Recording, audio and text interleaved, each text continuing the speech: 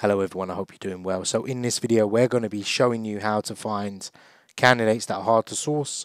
Companies typically pay recruitment agencies big fees for these type of candidates. We're going to be going through it, we're going to be showing you the methods, and I'll also give you some tips along the way as to what you should be doing in terms of workflow, how you should be looking at the profiles, what to look for, and also looking at the companies they've worked for to see if you can solicit some business from them as well. So without further ado, my LinkedIn page, I've been banned all over the place, but I've got a new LinkedIn page, so connect with me. Link is in the description below if you want to have a chat. So let's go with, I don't know, architects for now. And if I can spell. God. Yeah, let it correct me. And we're going to go with, let's say London for now, just to narrow it down. And what this does, it does a Boolean string search, and this works better actually, in my opinion, than LinkedIn Recruiter or anything else. And if we go over and we just have a look at a few candidates here, open up these profiles. Now you may want to narrow the search down. You may want to even put open to new here, for example. Less will come up. So we are open to new concepts. It doesn't always pick up. We're always open to new challenges. I don't know. Let's have a look at the profile and let's see. And we can go from here. So have a look at the candidate's profile. Now, the thing you want to obviously look for first of all, or I would advise to do, would be look at their profile, their history, work history. Now, the other thing is connection reliant. You've only got a certain amount per day. So you may want to connect with this candidate. However, if their profile looks very inactive or they've just made it and they've never used it again, chances are you're going to waste a connection request, and you're limited in that respect, especially if you've got positions you're recruiting for. However, I would advise doing this method way before you actually start your agency, so you can build up your network. So if you end up connecting with 500 architects, you can do pretty well with that. So fair enough. This person's profile, to me, I'm not an architect recruiter, looks absolutely fantastic, in fact. Yeah. Apart from maybe that might be a little short. They'll be asking why you want to leave if you've stayed there for a year and a year. But she seems spot on. And I would say she's an excellent candidate, in fact. So go ahead and connect, etc. Let's look at another one. This one is the same thing. Looks like a good, I don't know what the difference between a project architect is and a normal architect, but she looks like she's got the necessary skill sets. This profile doesn't have a picture. They've got 500 connects. You know, what I'd be looking to do as well is I'll be looking to see what companies they work for. Now, what this has, in this gentleman's location, preferably there's going to be other architects in here. Yeah. So you can find an abundance of candidates. So you ain't got to go through, opening up all these tabs here. Actually,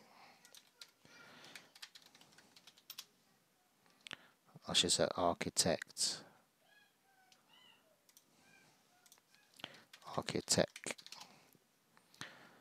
Now what this will do is it will show me all the architects. So they've got a lot working for them.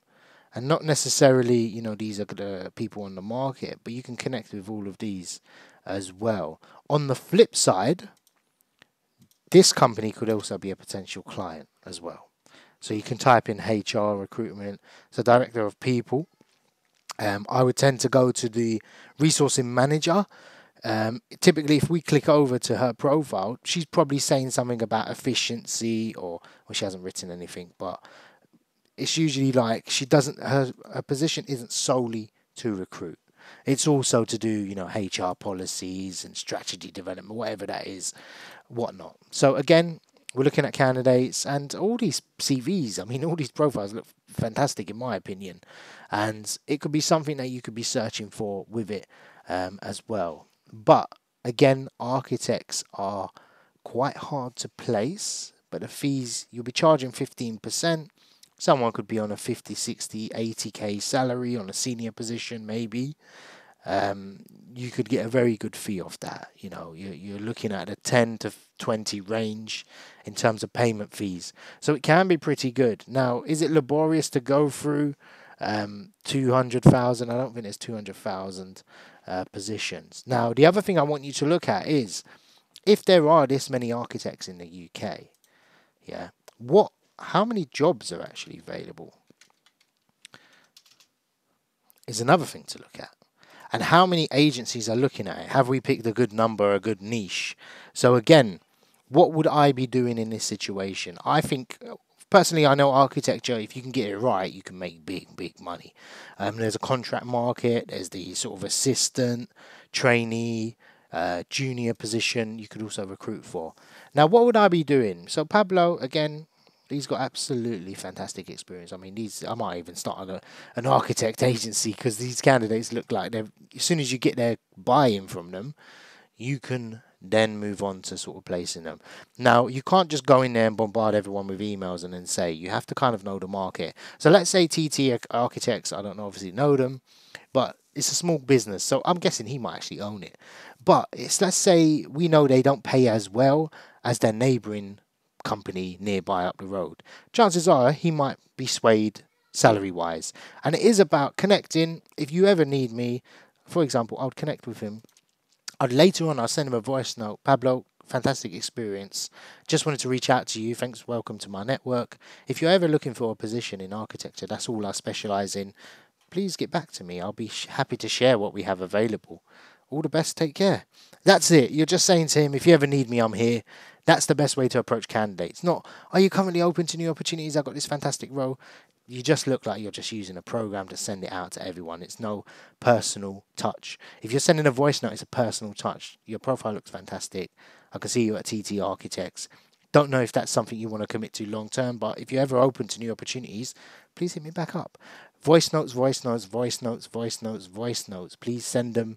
It converts very well. You get the buy-in from the candidate. They feel more loved. Me personally, I never check my emails or my spam emails from companies always emailing me these offers. If someone sent me a video personalized or a voice note personalized, I'm more likely to listen to it. And also when it pops up, they don't know what it actually says, so they have to click it and listen. Otherwise, curiosity will end up killing them and they'll have to listen to it eventually. So I hope you enjoyed this video. It's a brief overview on how to search on LinkedIn, what to look for. I hope it's been of assistance. Again, some positions like lower the salary, look for positions up 40,000 plus.